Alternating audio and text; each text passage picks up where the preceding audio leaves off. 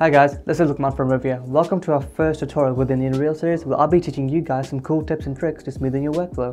I'm one of the technical artists specializing in virtual reality, and in this video we're going to be breaking a window within Unreal Engine 4 using a conveyor system and a destructible mesh plugin.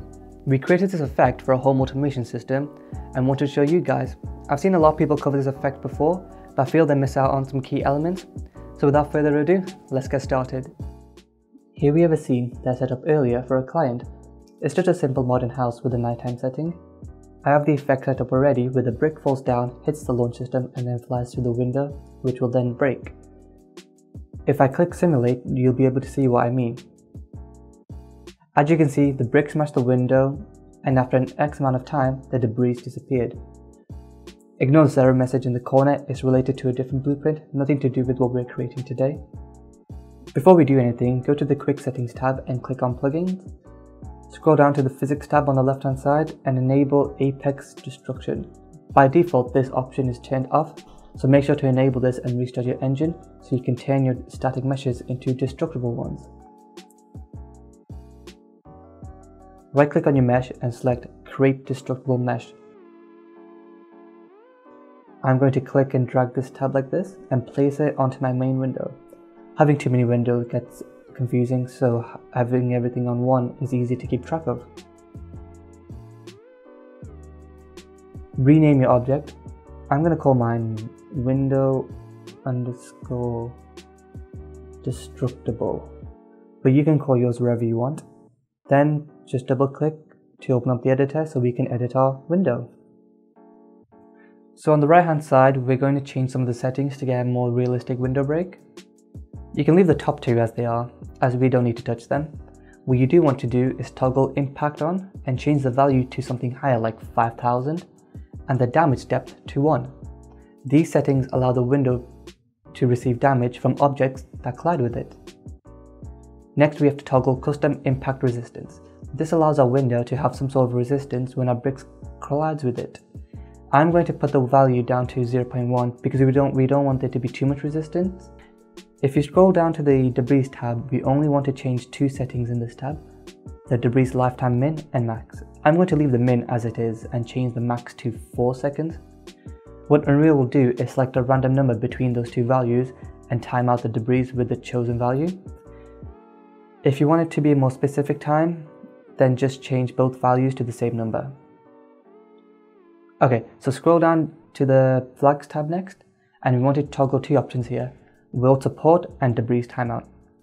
World support will allow any chunk that's overlapping a different static mesh to be supported by that mesh. If I show you in the viewport, you can see the outline of the window colliding with the window frame. So those chunks won't move when our brick collides with the window. Next, toggle debris timeout, which will allow any chunk that's broke to disappear as stated by the times we set earlier. Okay, scroll down to the hierarchy depth tab. Here we can set the parameters for our chunks. We're going to keep it simple and put the support depth to 1. Then toggle enable debris, so any chunk that breaks will act as debris and just set the depth of that to like 1. Next, put the cell site count up to something high like 300. This determines how many pieces our mesh is going to have. When that's done, go ahead and click fracture mesh and you'll be able to see the result of that. Quick tip, just keep it on preview depth 1 for this next part. So if I select one of the chunks, you'll be able to see how it gets outlined in a blue flag. So we can set the parameter of that chunk on the right hand side, but we only want the do not fracture option. If you press Ctrl and click, you can select multiple chunks. We want to select all the chunks around the border, so go ahead and do that. I'm going to speed this part up.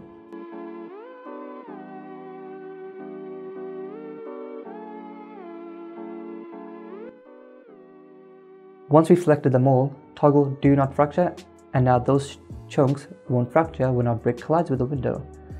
Click save and go back into the viewport. Just drag your window out into your scene and apply a material of your choice to it. I'm going to align my window with the frame, so I'll be fast forwarding this part too.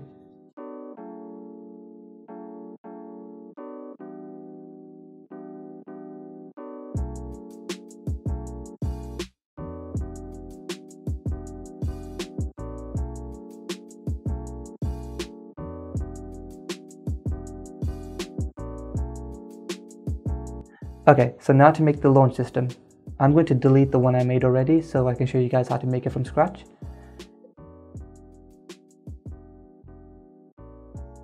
In the content browser, right click and create a new blueprint, and we want to select actor. Just rename that to launch and open it up.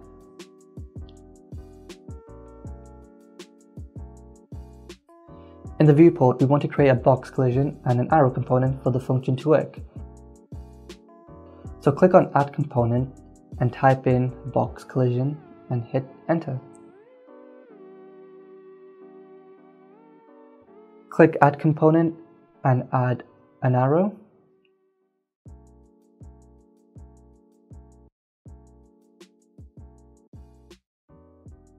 Once that's done, scale your box along the x-axis to increase the length and scale the arrow back down to keep things neat.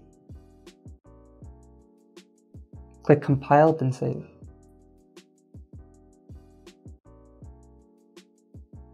In the event graph, just highlight and delete these 3 nodes as we won't be needing them for now. Okay, in this space we're going to be creating 2 functions. One which will draw a list of primitive components, e.g. stack meshes, to be affected by the other function, which will check every frame to see if a primitive component is overlapping the box. And if it is, it will be launched in a set direction at a set velocity. So first, right click the box components, go to add event, and then click on component begin overlap and an end overlap.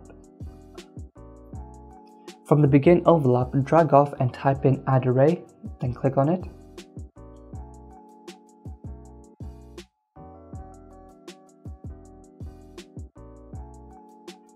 From the end overlap, drag off and type in remove and click on remove item.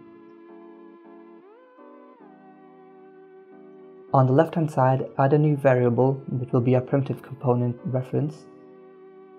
On the variable type, click on the drop down and search primitive components, then hit enter.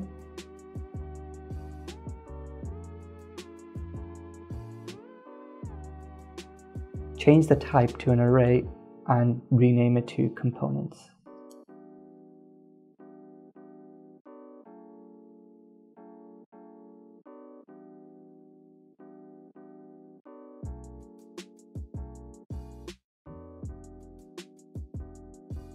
So now you want to get the components and plug it into the relevant nodes.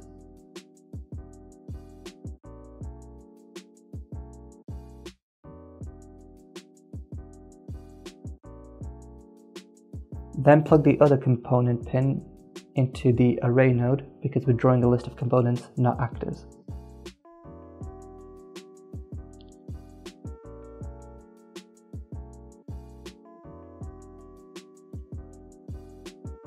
Up here, you want to create an event tick. Drag out and type in for each loop and hit enter.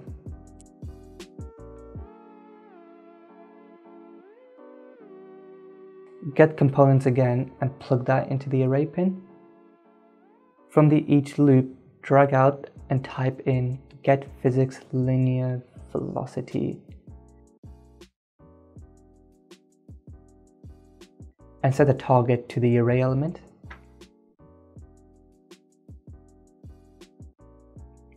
From the linear velocity, drag out and type in set physics linear velocity, then hit enter.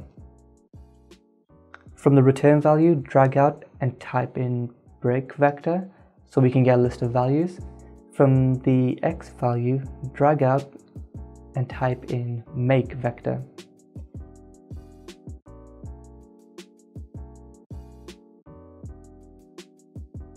Plug the return value into the new value and set the target to array elements.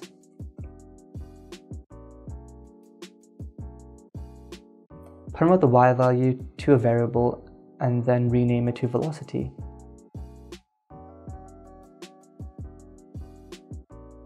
Hit compile and edit the value to something like 1000.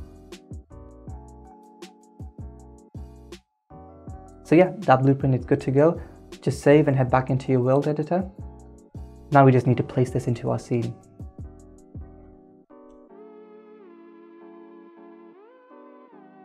Last way of setup is the brick, which is basically a cube with the material applied. Check simulated physics, give it a very high mass, set angular and linear damping to 1 so the brick doesn't fly all over the place when it gets launched, and then that's the brick done. So now let's watch what we've created.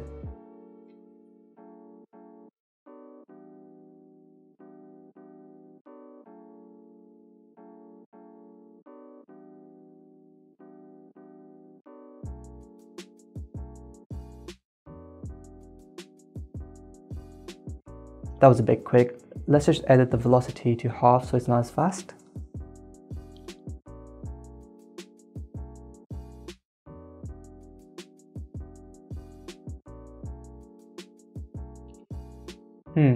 That was a little bit slow, but nonetheless it works, and we can tweak the speed till we find the right velocity.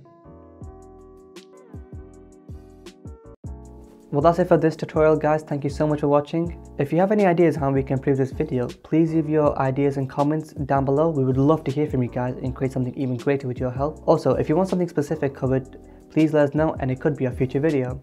Well, this is Lookman from Revere. Thanks for watching.